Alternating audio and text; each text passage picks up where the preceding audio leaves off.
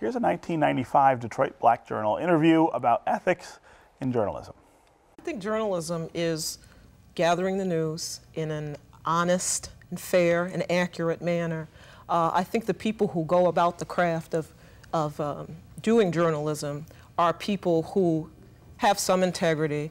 I was reading somewhere that it has to start, the code of ethics has to start right here within the person. You can have all the writing you want in the news building, and you can tell people to follow what the newsroom says is ethics, but unless it starts here, you're not going to get it when you go out and you interview people and you write stories. Here being in the internal or interpersonal integrity that an individual may or may not possess. Right. Desiree Cooper, editor-in-chief of the Metro Times, where there is no official board-registered guideline, test, or gauntlet that a journalist has to run year in, year out, no official form of review other than the court of public opinion and the editorial board's scrutiny, how can we ensure the integrity of a journalist's piece?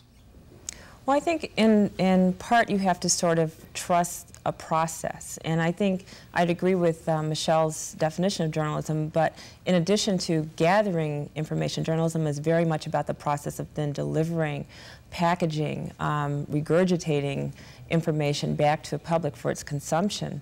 And the way journalism evolved in this country, we have to remember the idea was all ideas are good ones. Let them all surface and the public will decide what's good, what's bad, what they should believe and what they shouldn't.